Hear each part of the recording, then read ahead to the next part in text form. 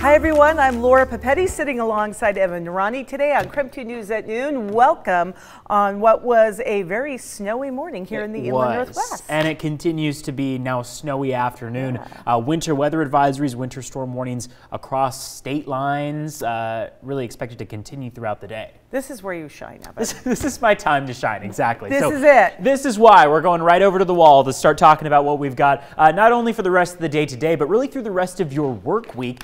If you've seen any of our area cameras, traffic cameras, views outside, or if you've even just taken a look outside your window, you've probably seen some snow at some time. If you're in central Washington, not all that much to notice there, but if you move off toward eastern Washington, we've got a winter weather advisory and a winter storm warning. It looks like around Spokane that winter storm warning has expired simply because what we're seeing right now is likely going to come in the form of rain from here on out. You can see what satellite radar looks like. Most of those showers have tapered off, and then they've actually started to return just in the form of rain, all that green that you see there, but up toward the northern mountains and through the North Idaho area, boy, plenty of additional snow expected, as it has been in that form really over the last several hours. 12-hour forecast though shows us that we'll make it to the mid-40s in the afternoon. Still a 20% chance of showers that jumps up to a 40 and 60% chance by midnight and 1 a.m. Travel plans, make sure to factor in the possibility of some trouble on the roadways. For Snoqualmie and Stevens Pass, chains are required, and we're also seeing that the possibility of 1 to 2 additional feet of snow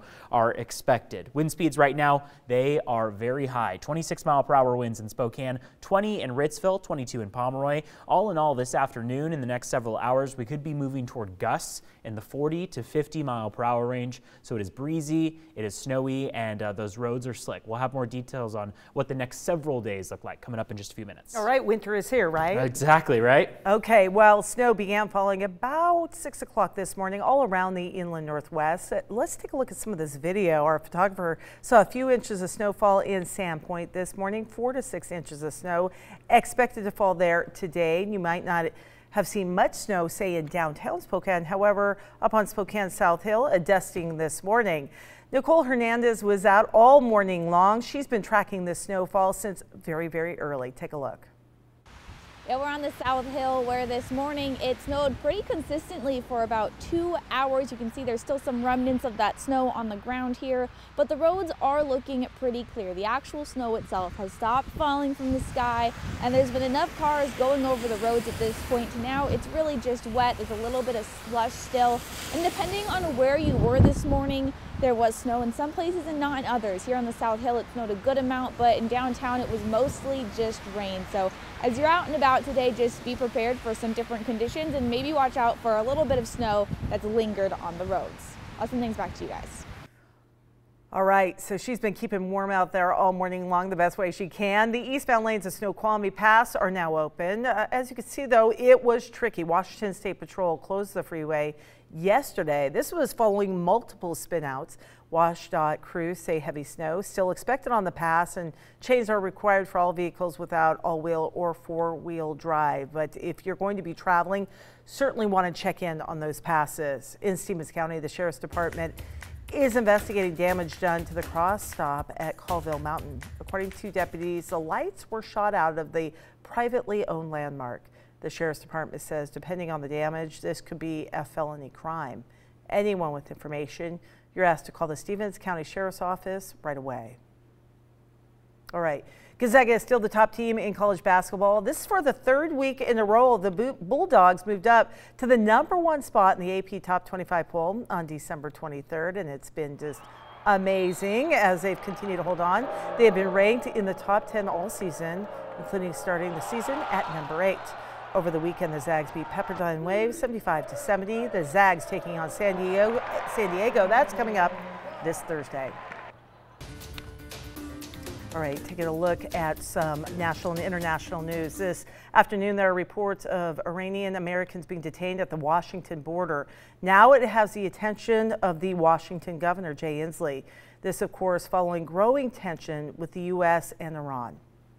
Washington Governor Inslee tweeted that his office is tracking reports of an Iranian American being detained at the border, also tweeting that the Department of Homeland Security told his office that they have not ordered officers to detain or refuse entry 2 Iranian Americans. The United States Customs and Border Protection tweeted that claims of people being detained are false. Governor Inslee said he is continuing to look for answers about the reports and wants to talk to anyone detained at the border, and is certainly taking a closer look at this.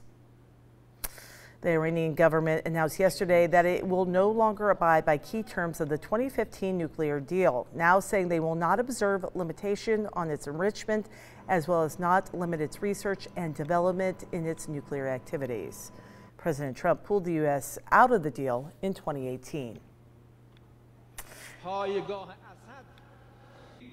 All right, and the Iranian leaders are vowing revenge for a general's death after he was killed in a U.S. airstrike. But President Trump is doubling down on his threat to attack the country's cultural sites if they retaliate. And yesterday, President Trump tweeted, "These media posts will serve as notification to the United States Congress that should Iran strike any U.S. person or target, the United States will quickly and fully strike back, and perhaps in a disproportionate manner."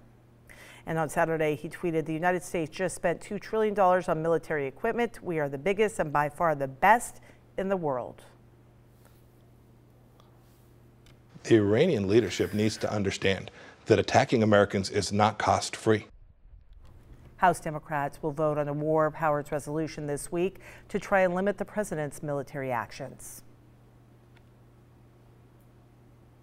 All right, taking a look around the inland Northwest, a driver escaped with minor injuries after a wreck left his sports car. Look at this picture. If you're not looking at the screen, take a look. This is dramatic. It looks like something out of a movie. It left his sports car underneath a semi-trailer. You have to see this. It happened Friday night in Arlington, Washington. State Patrol troopers say the driver actually hydroplaned. The car slid between the front and back wheels of the trailer. They say the semi-truck driver managed to stop quickly on the road. So again, that's amazing in itself, and no major injuries reported. Authorities say speeding, drugs, or alcohol did not, so I repeat, did not play a role in the crash. All right. Spokane Staple Ice Cream Shop, a fan favorite in my house, The Scoop, is opening a new location. Come March 1st, ice cream lovers can head down to Kendall Yards for a scoop cone. The Scoop will replace Brain Freeze Creamery's former location. That business closed in August due to more than $19,000 in unpaid taxes, and now The Scoop will be heading down to Kendall Yards. The City of Spokane Park Board will vote this week to restore an iconic pond at Manitou Park. Spokane Parks and Recreation leaders say Muir Pond has not had any work done on it since 1991, so it's been a while. Thousands of dollars worth of upgrades will be happening. City leaders will vote coming up on Thursday.